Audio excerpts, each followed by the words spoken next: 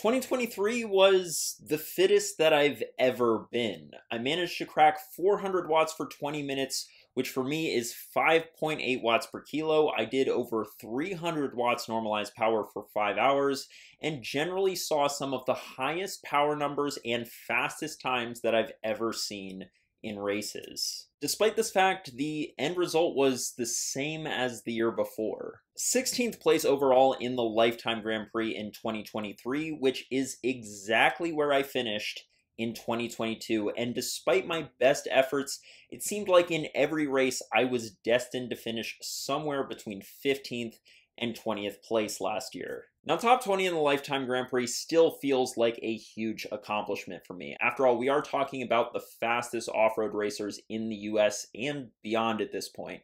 However, I'd be lying if I said it wasn't a bit frustrating to not make any progress on the results sheet, especially considering that I was in the best shape of my life. Today I'm going to be talking about why I think that is, what went right with my training and preparation in 2023 to get me to that level, and how I plan to continue to improve moving into 2024. Welcome back to the channel. This video is fueled by the feed. By the end of the 2023 season, it had become a running joke. No need to check the results sheet. Dylan probably finished 17th place again. And it's true, I was extremely consistent, placing between 15th and 18th at 5 out of the 7 Lifetime Grand Prix races. However, I was never able to step it up to that next level and get a top 10 or a podium. So this of course begs the question, Dylan, if you were supposedly so much fitter in 2023, then why didn't your results improve? I sound like a broken record for continuing to harp on this, but it's a point that easily gets missed by those who are not in the series, and even those who are in the series, to be honest with you, and it's that the level in US gravel and off-road racing just continues to go up, especially in the Grand Prix. I feel like some concrete examples are needed to show you exactly what I'm talking about, and then I promise I'll shut up about it. That's a lie. He's never going to shut up about this. It boosts his ego too much. Two races that are easy to compare from year to year in the series are Crusher and the Tusher and Leadville, because the courses are always the same and the courses contain so much climbing that race tactics play a much smaller role than they do in other races in the series, thus not having too large of an impact on riders' finishing times. In 2022, Keegan Swenson's winning time at Crusher was 4 hours, 2 minutes, and 23 seconds. And then in 2023, he chopped nearly 6 minutes off of that, getting a time of 3 hours, 56 minutes, and 42 seconds. While that is an impressive improvement from a rider who's already so incredibly fit, I think taking a look at the rest of the field tells a more complete picture as to how much higher the level was amongst all of the pros at Crusher this year. For example, in 2022, a time of 4 hours and 16 minutes would have gotten you a 6th place finish.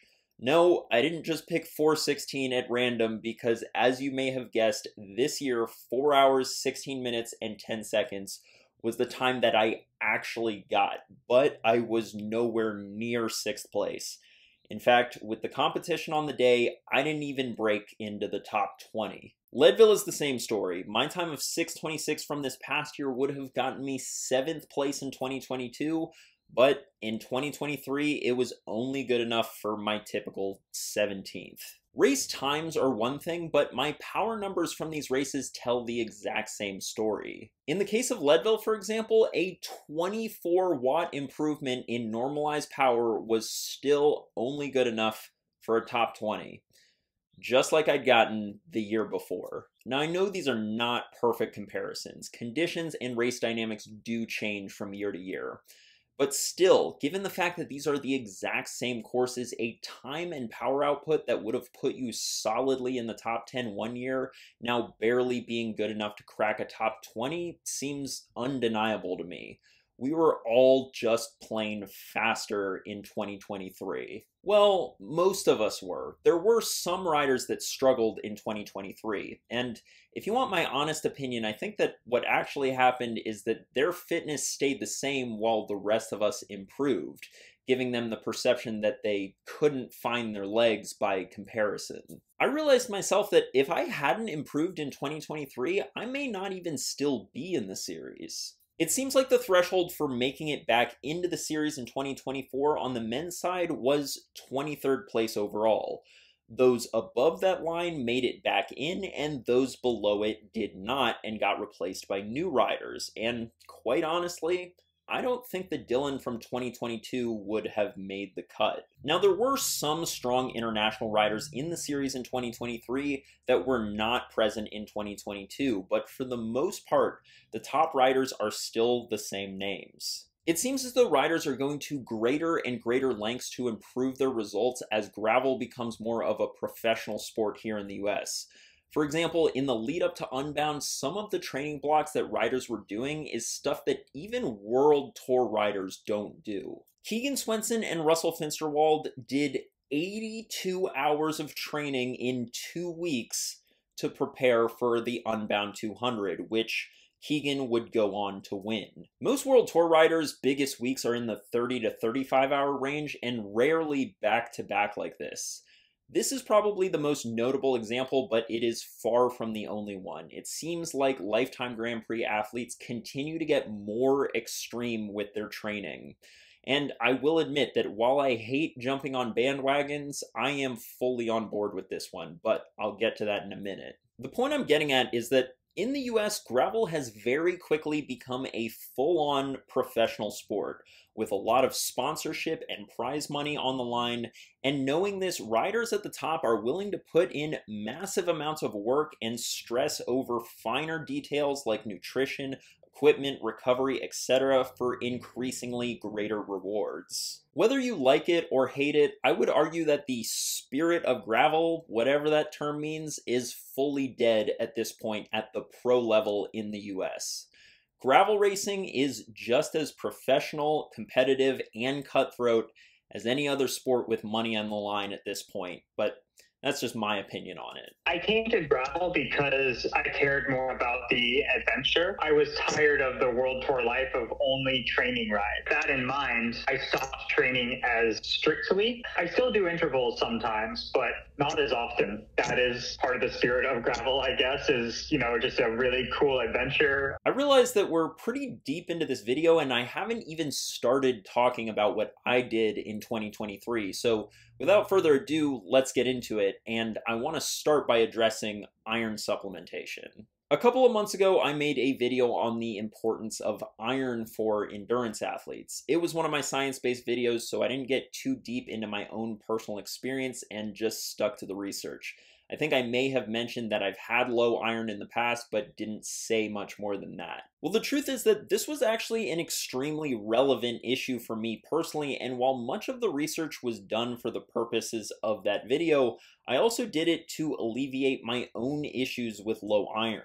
At the end of April last year, I got blood work back that indicated that I had low ferritin levels. Ferritin is the protein that stores iron, and as a biomarker, it's an indication of the amount of stored iron you have in your body. I started supplementing daily during this time and pretty quickly felt a lot better. The biggest noticeable difference was how much faster my recovery was, and you can actually see it in the amount of training load I was able to tolerate. Looking at the Training Peaks performance management graph, you can see exactly where I started supplementing with iron. The blue shaded line in the background is my chronic training load, which is a weighted average of your daily training stress for the past 42 days.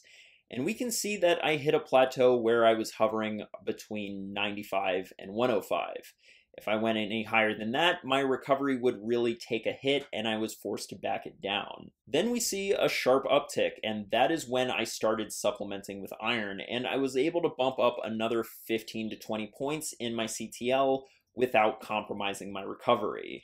For me, this meant being able to go from 20 hours on a typical hard training week to, say, 25 hours. I usually hit a slump in my performance in the summer, and I've generally attributed that to overtraining, but this actually makes sense if I was dealing with low iron stores. This is because one of the main reasons endurance athletes struggle with low iron is due to how much more they sweat than your average person, because iron is lost in sweat, And of course, you sweat more in the summer. It could have very well been possible that these dips in performance were due to dips in my iron levels and not due to me training too much or too hard. And to be honest, it's a little embarrassing that as a supposed expert in endurance sports performance, that I was leaving such a relatively common issue unaddressed. But hey, we all have our blind spots, just like GCN and whoever they hired to make their thumbnails. To be fully transparent, even though I don't talk about it a lot on this channel, in fact, I think I've mentioned it a total of 1 time in 1 video, I am vegan.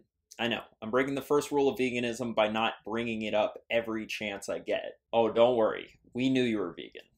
Anybody who can talk for 20 minutes about which chain lube can save you 1/10 of a watt is bound to have the most boring diet imaginable. While there are many health benefits of a plant-based diet, it is important to acknowledge that the iron in plant-based foods is less bioavailable and may have been contributing to the situation I found myself in. That's not to say that if you eat plant-based, you're doomed to have low iron levels. This is a problem that affects a lot of endurance athletes, vegan or not, and through changing a few of my eating habits and supplementation, I'm happy to report that my iron levels are back in the normal range. And I attribute a lot of my success in 2023 to getting my low iron under control. Now, I do realize that the danger of me saying this is that some people may start taking iron supplements when they don't need to. Don't do that. Please go watch the video I did on iron and endurance athletes before you do anything. I promise this isn't clickbait. I'm not just trying to squeeze more views out of you. Having iron levels that are too high is a bad thing as well, and I go over all of that in that video. All right, moving on. This change in my iron levels meant that I was actually able to implement the second change that had a huge impact on my fitness, and that was high volume blocks. I mentioned earlier in the video some of the insane training that Keegan did in preparation for Unbound. I did something similar with 62 hours on the bike in a 15-day period, ending 3 weeks out from the race, so essentially we're talking about back-to-back 30-hour weeks. Undoubtedly, this is probably the point at which somebody will point out that this is 20 hours less than the current king of US gravel Keegan did in the same time period. So clearly that's the difference, and I just need to put in the work, bro, and, you know, they'd probably include a muscle emoji in there somewhere. But regardless, it's probably a good time to point out that being able to recover from and absorb training is a talent in itself. There are very few people in the world that have the genetics to do back-to-back 40-hour training weeks and actually recover from that in a timely manner to improve their performance as a result. We don't all respond to training the same. In fact, we found that there is a bell curve of fitness improvement even when subjects are given the exact same training. Most of the time at the elite level, riders aren't training with less volume or intensity because they don't have the work ethic, but because they physically can't and still recover. If they've gotten to that level, it's likely that they've tried that and failed. Sorry for yet another side rant. I realize that I probably sound like I'm making a lot of excuses in this video. No, honestly, man, these excuses are the best content that you've ever given us. I'm definitely going to bring up bell curves or whatever the next time I don't feel like training. Getting back on topic, in this high volume block, these weeks had 2 tempo interval sessions in them, so 4 tempo sessions total over the 2-week period. This is partially because tempo is specific to Unbound, and that Unbound is kind of a battle to see who can hold their tempo power the longest, but also because these weeks were so much higher volume than I'm used to, and I didn't want to overdo it with intensity as well and risk overtraining. There was also one major change that I made during this block with respect to where I put my intensity in the week. For those who watched any of my videos about how to structure your training, you know that I generally go for putting the intensity in the week after a rest day or an easy day, because you want those intervals to be done at high quality, and theoretically this should be the time in the training week that you are the most fresh. I still think that this is generally a good approach, but for this block I experimented with having the intensity on the 3rd day of the 3-day block, essentially meaning that I had 2 massive rides in my legs before doing intervals. For example, at the end of this block, I had an 8-hour day followed by a 5-hour day, and then after both of those rides, I did my intervals. And on top of all of that, this was the last day of the 2-week training block, so I had nearly 60 hours of training over a 2-week period in my legs when doing these intervals. And let me tell you something. Tempo power has never felt easier. I felt like I could sit at 320 watts all day if I wanted to. This is counterintuitive, I know. I seemingly should have been pretty cooked by this point in my training, but I think that the same thing is happening here that I talk about in my videos on block periodization. For those who are unfamiliar, block periodization is when you block most of your intensity for the whole month into just 1 week. So for example, you might have 5 intensity days in 1 week, followed by just 1 intensity day per week for the rest of the month. This unconventional strategy actually has research to back it up, with studies showing greater improvements in groups that followed block periodization over a more traditional approach. Again, I have videos on block periodization that go into more detail, but the same thing that seems to happen during these block weeks happened during this high volume block. You may assume that in a week where you had 5 high intensity days that you'd be pretty wiped out by the end, but actually the opposite happens and you feel great. This is what riders sometimes refer to as the stage race effect because it happens during stage racing. People get very impressed that riders are putting out such incredible power numbers so late into a grand tour, but if you've ever experienced the stage race effect, it actually makes sense. Oftentimes, near the end of a training week that has a much higher training load than what you're used to, you actually feel amazing. That is, if you're already well trained going into it. The caveat is that the fatigue is delayed, and once you finally give your body some rest, fatigue will hit you like a brick wall after a couple of days and you'll feel like total crap on the bike. The theory though is that this shock to the system improves performance more than a more evenly dispersed training load, and again, there is evidence to support this. While the research focuses more on block periodization using intensity, I do think that it's possible that block periodization using volume may be equally, if not more effective. Just using myself as an example, it was immediately following this block of training that I believe I was in the best shape of my entire life. I got a top 10 at Gravel Locos, which had many of the European heavy hitters that would be at Unbound. At Unbound itself, despite having a horrendous time in the mud section, I managed to claw my way back up to 17th despite riding most of the day solo. Just 4 days after Unbound, when I probably should have been laying on the couch, I hit my highest 20-minute power ever of 402 watts. And then that weekend, I had my best BWR placing ever, with a second place just barely missing out on the win in a sprint finish with Adam Roberge. I had hit a peak like I've never seen before after this massive volume block, and then I did it again later in the season to PR at Leadville by 20 minutes, and get my highest 5-hour power ever at Big Sugar. Needless to say, come the end of the season, I was sold on volume blocks, and this brings me to what I want to do to improve in 2024. I have to acknowledge that even though I want to improve this year, 2023 was an amazing year for me in terms of the fitness level that I was able to get to, so I don't want to change the formula up too much. I think instead I want to double down on what worked.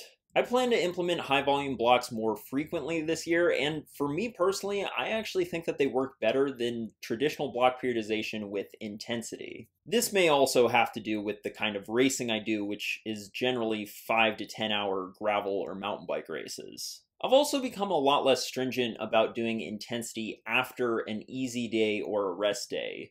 This advice doesn't necessarily apply to everyone. I do think that riders at a lower fitness level will benefit from doing intensity after a rest day, but you may have to experiment and see what works best for you. I also feel like the intensity after an easy day rule completely falls apart when we're talking about a block week, whether that's an intensity block or a volume block.